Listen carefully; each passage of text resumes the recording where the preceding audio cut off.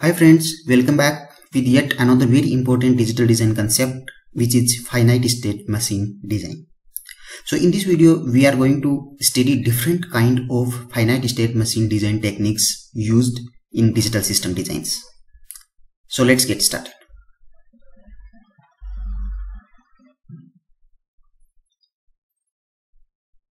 So basically we are going through the below points in this video. So we will see what is an FSM. Then there are two different kind of FSMs, which are Moore and Mealy FSMs. We will study their block diagram. Then we will go through different kind of FSM design techniques.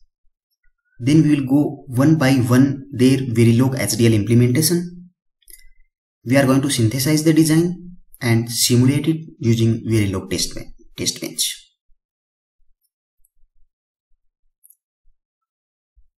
So let's see what is an FSM. So in digital designs, FSM plays a very important role in implementing the correct behavior of a system during different operating modes. For example, suppose you want to connect your mobile phone to one another Bluetooth device. So what you are going to do is, you are going to make your mobile phone discoverable, and then you are going to connect it to the another Bluetooth device. So what will happen? So what you are going to do is, you are going to make your mobile phone discoverable, then you are going to basically you are going through some pairing or authentication process, and then finally you are going to connect to the another Bluetooth device. So during this process, basically your Bluetooth hardware in your mobile phone is going through different finite state machines. So this is one example, a very good example of finite state machine, how they work. Another example is, suppose you have a chip. So when you power up the chip first goes through the boot up process, and finally it comes in the user mode.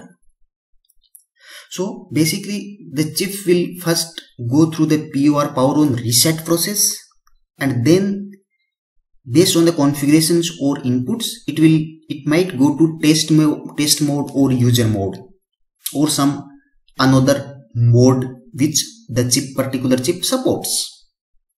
So here also, this is also a very good example of how the state machines makes a particular system behave in a particular operating mode, or go through the different operating modes and behave accordingly.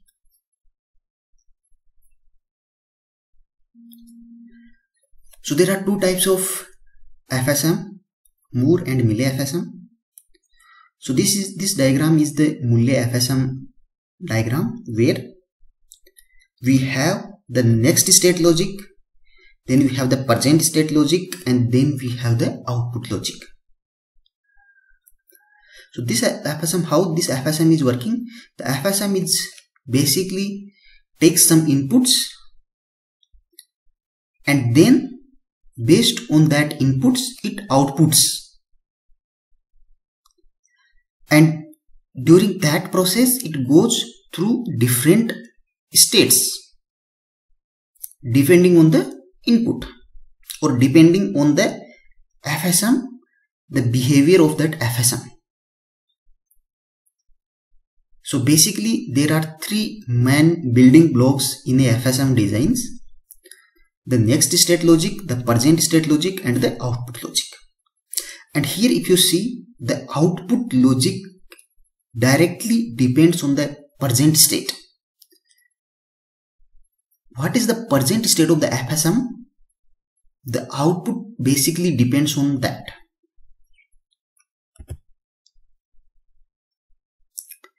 Now this is the block diagram of Mealy state machine. So if you see, it is also very much similar to Moore machine, where we have basically three logics: next state logic, present state logic, and output logic. But the only difference here is the output logic is now depending on present state as well as the inputs. So this is the main difference between Moore and Mealy FSM. Now the applications or the use of Moore or Mealy FSM depends on what kind of applications you are going to develop, what kind of basically digital system you are going to design. So now we will see what are the different techniques through which we can implement this FSM. So what does that mean is, so in FSM we have three logics: present state logic, next state logic, and output logic. So how we can implement that logic? So there are three ways to implement that logic. First is using a single procedural block. So now basically the implementation techniques we are talking here are like Verilog HDL implementation techniques. How we basically write HDL code of a particular FSM. So the first technique is using a single procedural block where we code the present state, next state, and output logic. The second technique is use two procedural blocks where one is used to code the present state and the next state logic, and another to code the output logic. The third one is use three procedural blocks, each for present state, next state, and output logic. So in this video we are going to implement the first technique, which is using single procedural block to implement all logic. All logic means like basically present state logic, next state, and output logic. So as always we are going to use EDA Playground to write the HDL code and synthesize and simulate it. EDA Playground is a web-based applications which basically uses inbuilt open source tools like Yosis for synthesis and Rivera for simulation. So now let's go to the EDA Playground and we will go through the first technique of FSM design.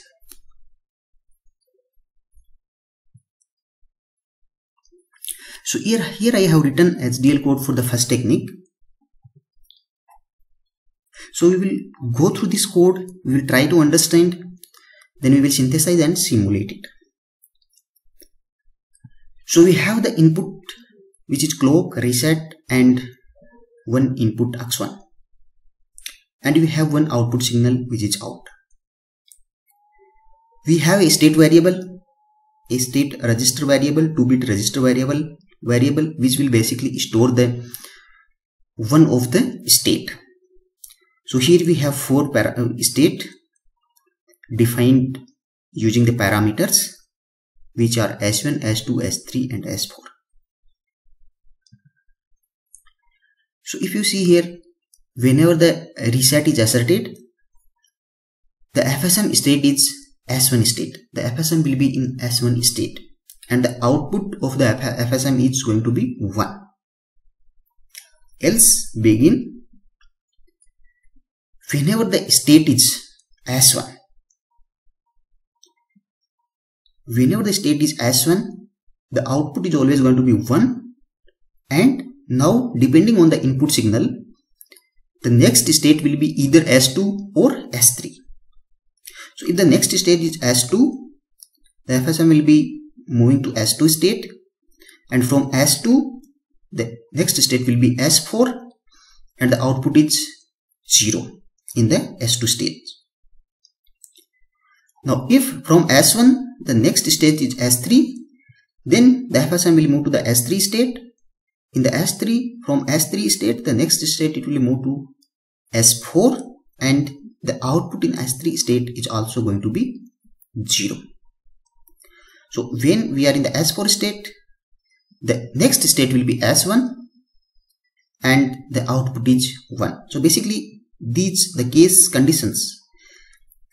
The S1, S2, S3 and S4 are the present state, and the next state from this present state, for example the present state S1, the next state is S2. So this state is basically storing the next state value.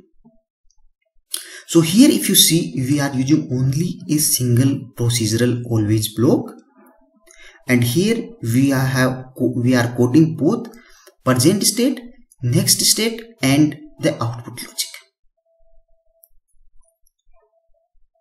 So this is the first technique to implement the FSM design.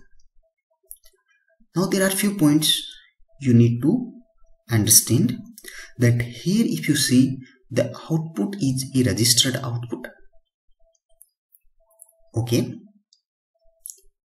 So now let's see. So basically what we are saying here is, when the state is S1, the output is going to be 1. But since we are coding the output logic as a registered output, it will cause 1 cycle delay that we will analyze in the waveforms. The other important point here is, this output, the FSM output, is basically depending only on the present state. It is not depending on the input. So this FSM is a Moore FSM. Okay. Now let's synthesize this design. So to synthesize the designs, we will select the Yossi synthesis tool and just enable the show diagram after run and just give it a run.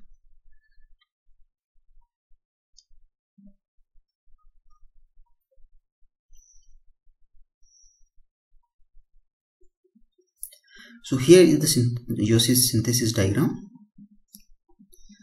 and if you see here, the output is the registered output. Okay. Now let's see how this registered output actually behaves in the, basically we are going to see the behavior of this registered output in the waveform. So this is the Yossi synthesis diagram.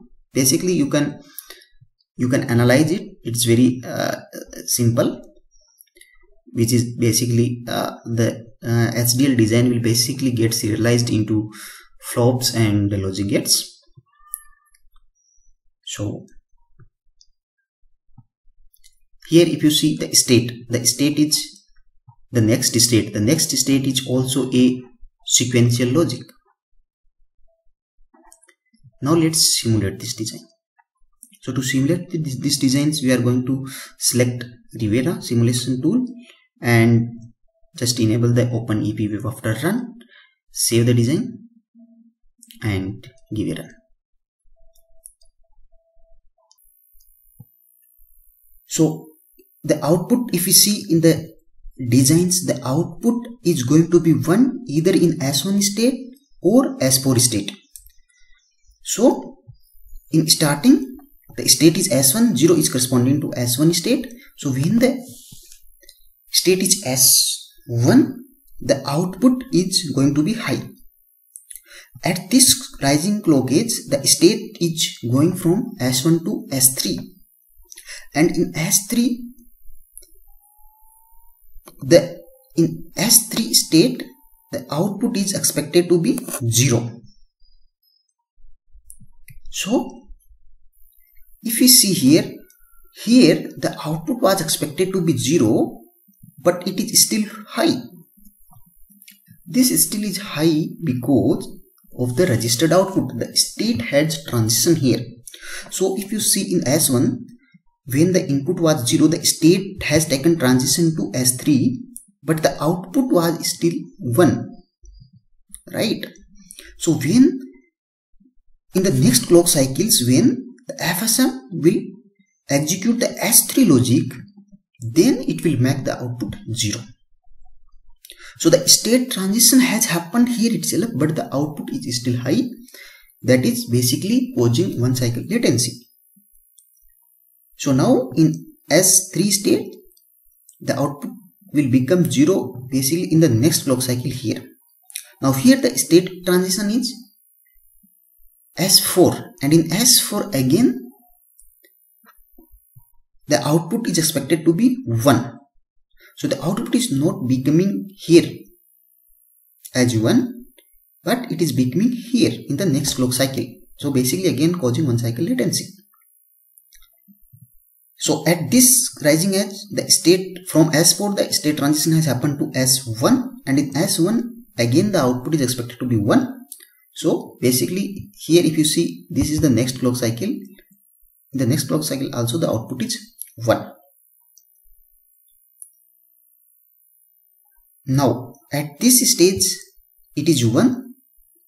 So when it goes to S2 state, 1 is corresponding to S2. When it goes to S2, then the output is expected to be 0. So the output will not become 0 here, it will become 0 in the next clock cycle. So just to remember, if the output is a registered output, the output is always delayed by 1 clock cycle. Hope this is very much clear to you. If you have any queries, please write down in the comment section.